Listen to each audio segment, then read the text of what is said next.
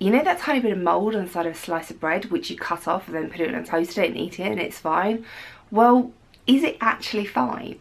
In this video we're going to be looking at fungal growth, how far the fungi actually grow into things, how they use food and what they look like.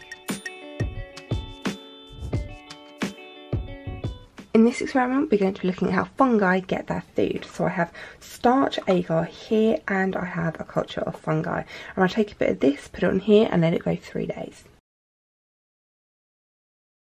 We've had our aspergillus going on the starch agar for a week now and you can see it has massively grown from our original blob that we put on there. Starch is its food source and we're going to see how much food it has taken up.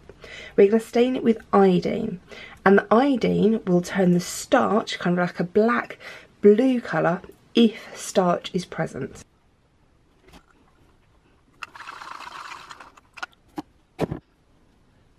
You can see that the starch agar is only going black around the edge. So that's the only place that the starch has gone.